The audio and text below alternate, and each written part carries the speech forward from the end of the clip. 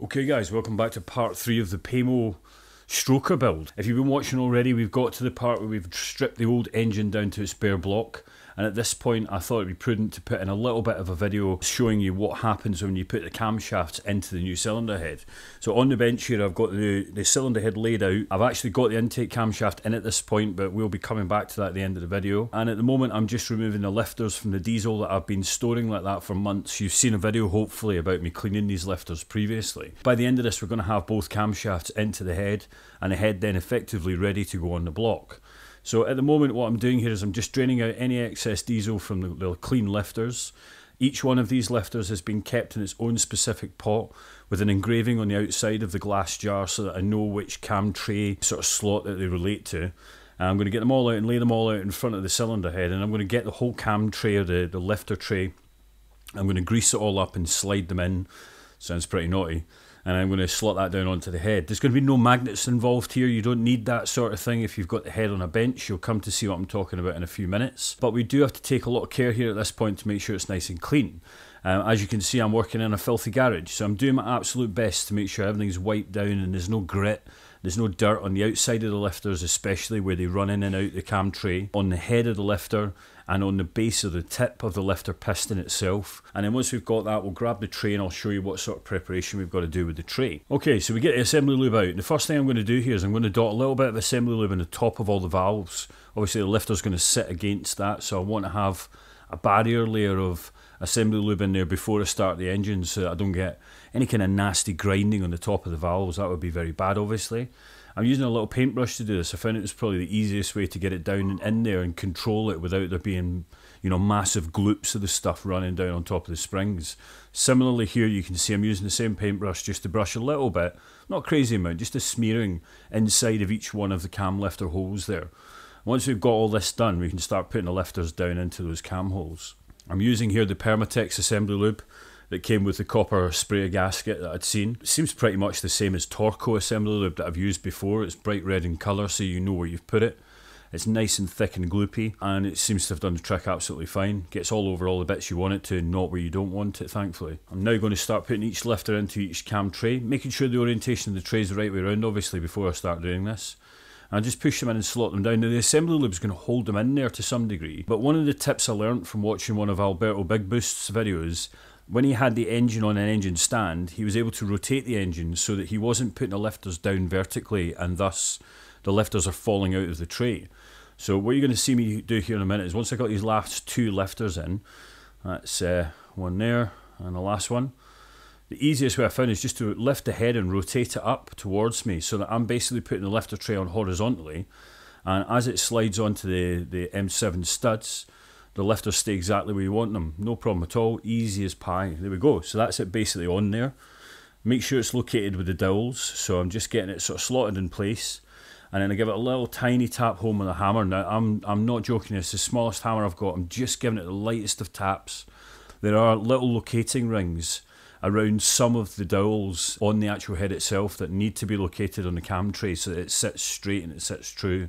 So I'm just making sure that it's engaged in them and it's going all the way down into the head so it sits nice and flush before I start putting the cam and putting any caps on. So there we go. Next process here is to put a bit more lube just on the top of the actual lifter buckets themselves. And then what we want to do is we want to get all the bearing surfaces. So we're going to lube up all the cam tray bearing surfaces and then all of the cam cap bearing surfaces. Obviously this is quite crucial, guys, if you're building an engine from scratch and it's nice and clean, so you want to get enough lube in there that, you know, you've got a nice layer of grease so that when everything starts up for the first time it doesn't just grind metal and you have horrible time. So here we go, we're just doing all the caps now. A bit later on in this video you're going to see me actually change one of these caps. I'm not sure if I've got enough time to talk about it then, so whilst we're lubing these up I'll explain that one of the caps, the front one from my 323, was slightly different to the tray that I'm using here.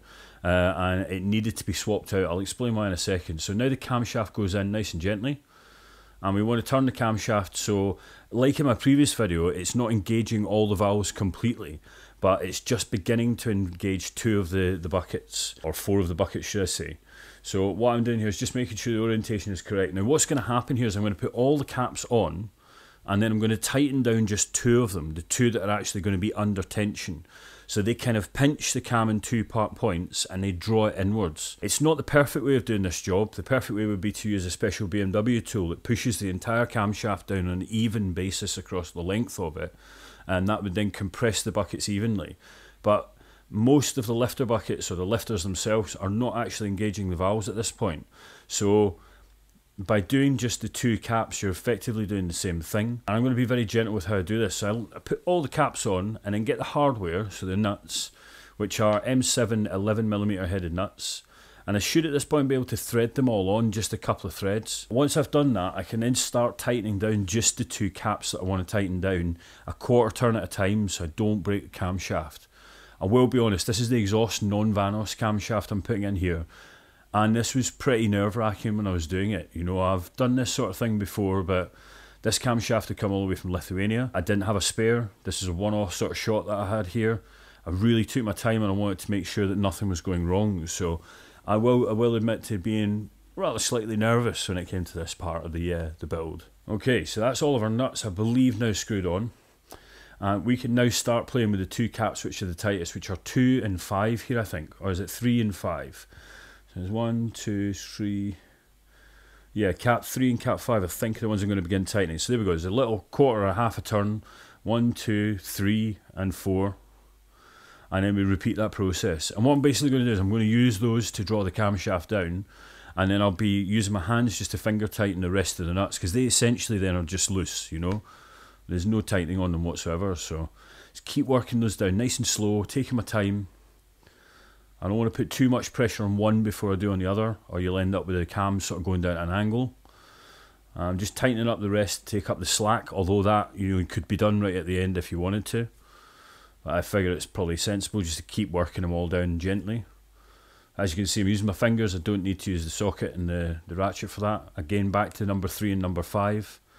Just taking up any slack, if there is any. And quite quickly, although it looks like a slow process, you'll get to the point where those 2 cam caps are sitting flush with the cam lifter tray. Once you're at that point, you know it's time to start torquing things down properly. So I think at this bit we're getting close to there. Just winding the rest in by hand, by finger tightness. Still working a little bit more on caps 5 and cap 3. Right, this is one that I was talking about I had a bit of a problem with. So this cam cap, I'm not entirely sure why, but it was slightly different to the tray that this came from. This tray is from, I think this is from the M54.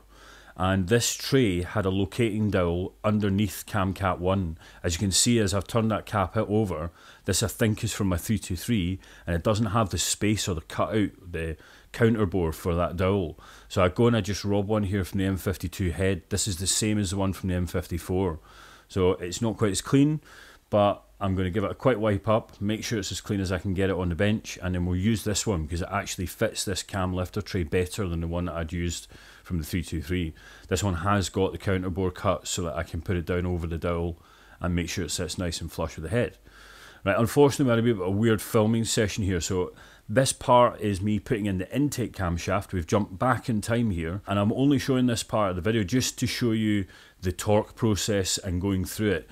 As far as I've read, there's no order to torque these nuts down in, but a lot of people say to do it from one end of the camshaft to the other. I believe that you want to take them all down in an even pattern like you want to do with most aluminium parts. So when I get the torque wrench out in a second, you want to set it, I think, to 15 Newton meters. Double check that just for your own knowledge, folks, if you're doing this. And you work your way along these in a crisscross pattern or from the middle to the outside, and you torque them all down nice and snug with the cam lifter tray. This is the part that's really quite crucial. You don't want to go too tight with these or you'll end up crushing the caps, and that will bind onto the camshaft and you'll end up with a horrible problem on your hands. So you can see here I'm sort of working, actually it seemed to have worked from the back into the middle and then from the middle out to the left hand side. So the first thing I would say is I've done the 2 caps which are the tightest to begin with, and then I go back and I check every one of them to make sure that none of them have gone soft or have loosened off me at all. That's pretty much it. That's your process done. The only thing I'd suggest that you do if you're going to be doing this yourself is once you've got it all binded, all tightened down and all torqued, take out your 24 or 25 millimeter spanner, put it on a hexagonal area on the camshaft and turn the camshaft. Obviously make sure it's lifted up or the head is on a couple of blocks of wood so that the valves don't touch your workbench. but make sure that that cam can rotate freely and it's not binding. If it is binding, take the cams back a little bit, take the caps off, have a little look and see what's going on. Don't put the thing inside the car and try and start it up without being absolutely sure that that cam is not going to bind. There you go, folks. That's it. That's all there really is to putting the cams in. Let's get on with the rest of the process. In the next video, hopefully, we'll start building up the new stroker build. Thanks for watching as always, guys. That's it. Paymo out.